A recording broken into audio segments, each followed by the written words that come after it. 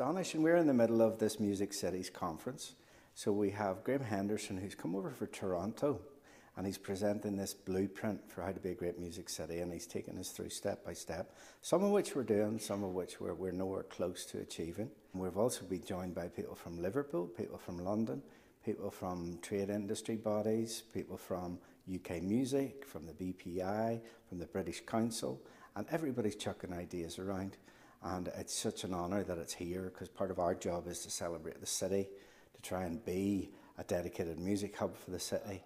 Well, this spring we debuted a study known as the Mastering of a Music City.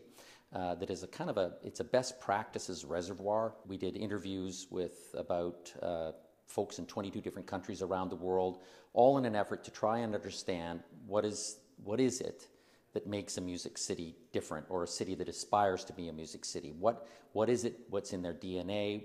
How are they planning? How are they different? It starts with artists and musicians. So kind of begins there. If you don't have that base, then you're probably not a music city. But in addition to that, you need an ecosystem of music-friendly businesses.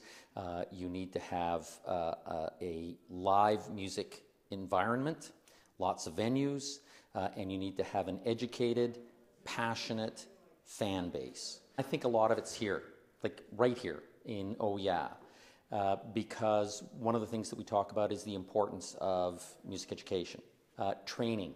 All those sorts of things are happening here. Plus, I understand that you've got a good base of venues. So I would say I'm impressed. The Sound of Belfast event runs every year, and last year we got a lot of industry advice, and that's really helped me on an awful lot, to the point where, like, just last month I released my debut EP. You can find my EP, which is called Daydreamer, you can find it on Bandcamp, iTunes, Spotify, all the social media outlets. Absolutely. I think everyone could benefit. No matter what your genre is, or what your band is, or what your musical outlook is, there's something for everybody.